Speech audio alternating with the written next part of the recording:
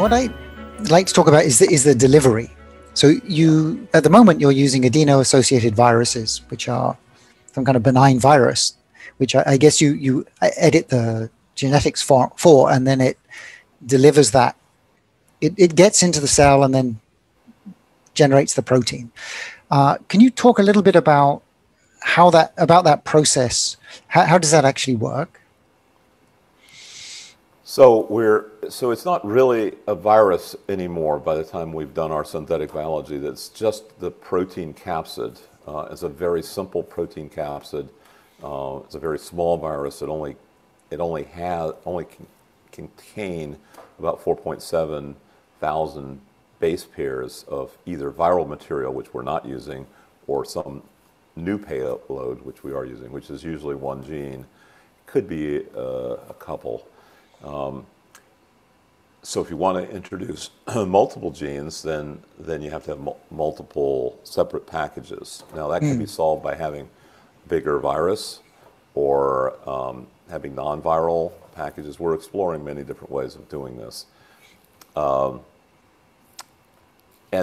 the way it works is that rather than reinventing the wheel from scratch, where we say, oh, these are the chemical decorations we would put on the outside of our nucleic acid to make it home towards the brain or towards, astrocytes or liver or whatever, is that we take viruses which have evolved over, vast periods of time to target certain species and certain organs.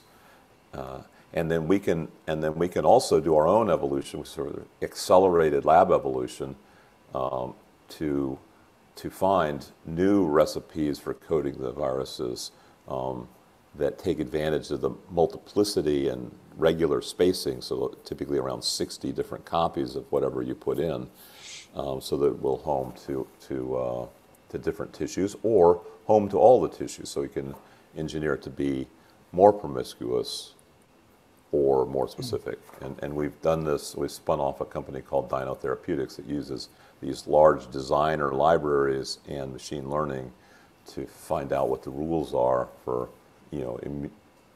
picking tissue types, so tissue tropism, as well as immune evasion. Right. Again, these are not viruses, these are just capsids that include a payload. 100% of the payload is essentially your favorite genes. Right. And these are injected? Is that, you inject them into the blood? Or They can be injected into the blood, into the muscles, into the retina, intrathecally, into the cerebrospinal fluid, and in principle, by abrasion or nanoneedles onto the skin, and even possibly orally, if you can protect them from all the processes until they get into the intestine. There is a growing number of drugs that are orally available. I don't think that's a top priority for the AAV vector researchers right at the moment, but it could be. Right. Because all of these methods are available, in principle. Right. Good. Yeah, understood. Because you would think that if it was something that you don't have to do often, that actually having an injection wouldn't be that bad. I mean, if you have to do it every day, then having an injection isn't going to work. But right. Yeah. If you inject it in such a way that it goes through the entire blood system, it's a good way. It's an amazing way of delivery, because essentially every cell in your body is within about 60 micrometers of a capillary of your blood. It does have to cross that barrier, though, and some of the capillaries are really quite tight. But the fact is that certain viruses like AAV will cross that blood barrier to either blood-brain or blood-intestine, or just in general. Right. So one kind of last question on this area. So I believe you said that this therapy does not alter the genome of the host, right? So the virus. So how does it actually generate the protein? Is it using the virus the capsid RNA, And if so, how long will that stay around in the cell? So, so these viruses can integrate into the genome. It depends on how they're set up.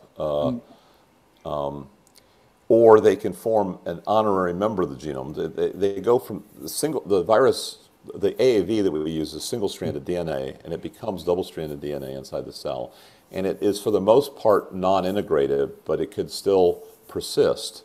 And most of the tissues in your body are called post-mitotic or non-mitotic. They're not dividing. And so, the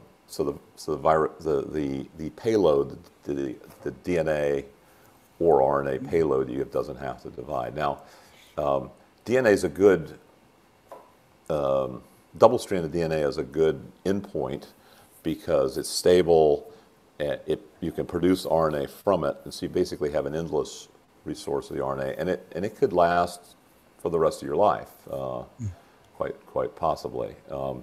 We're getting better at identifying parts of the genome where you can integrate things without consequence. These are called safe harbors, and we've now found, I don't know, about 7,000 candidates in my lab, and so we're harnessing recombination machinery to specifically target those, so that you get efficient integration into those sites that we've determined not only are safe for the cell, meaning they don't cause cell death or cancer, but they're also safe for the payload in that it doesn't get silenced. You want it to stay active. Right. So anyway, that's safe harbors, I think, is something we'll be hearing more and more about in the future. Okay, that's really interesting. So you kind of talked about this, I think, already. Taking the AAVs and almost like creating your own versions of them, creating your own version of these capsids, these viruses. Yeah, how much progress have you made, and in what way are they kind of better than the natural ones? Well, so natural ones have, so we've made a lot of progress is the first answer, and I'll illustrate that with the answer to the second question. So natural viruses have the problem that most humans have been exposed to them, and you have an immune response, which means that if you have neutralizing antibodies to a particular AAV serotype, then that is a much less effective drug. It means you have to give a higher dose, which risks complications of immune overreaction or you name it. So that's one of the problems with naturally. The other problem is they haven't necessarily evolved to do what we want them to do. So let's say we want them to treat dopaminergic neurons. Well, there may have never been an evolutionary reason for AAV to target those. So we can target those very specifically by engineering the part of the capsid that is associated with tissue tropism and doing kind of systematic survey. In fact, what we've done is kind of do this all in a multiplex way, meaning that we can ask for multiple tissue tropisms in one experiment. So the experiment might be semi-expensive, and so we want to get as much out of it as possible. So we make a big library where we've designed it as well as possible to cover a number of different tissues, inject it into the animal, mouse, or primate, and then cut out, biopsy, all the different tissues you might later be interested in, and then measure the barcodes for each of the million or so viruses that we've designed and see which ones go where, and then use that as input to another round of machine learning and synthesis to make another million viruses and see where they go. And as you get better and better at it, there should be some barcodes that you've now really optimized for each particular cell type, all at once. So in as little as a couple of animals, you can get to potentially hundreds of different targeting protocols, viral sequences, capsid sequences. Right. Okay, that's really interesting. So on the dog experiment that you spoke about, Regenerate Bio, right, is the company that's running that. Could you just share kind of where is that at the moment, and kind of what is the next steps to like extending to human? Right. Gene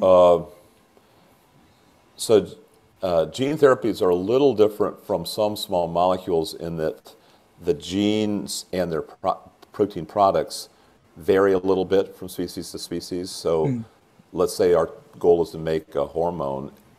The hormone and the hormone receptor may have drifted a little bit going along the two branches of the phylogenetic tree from our common ancestor. And so we might want to tweak it a little bit. So in some FDA-approved drugs, the goal is to use exactly the same formulation in animals and humans. Here we have to change them, and this is especially true for editing. But anyway, we're just doing additions. We're adding genes that some of them go down with age. We want to just boost them back up a little bit. So they're not foreign proteins. They're going to be with you for life, probably, for the rest of your life.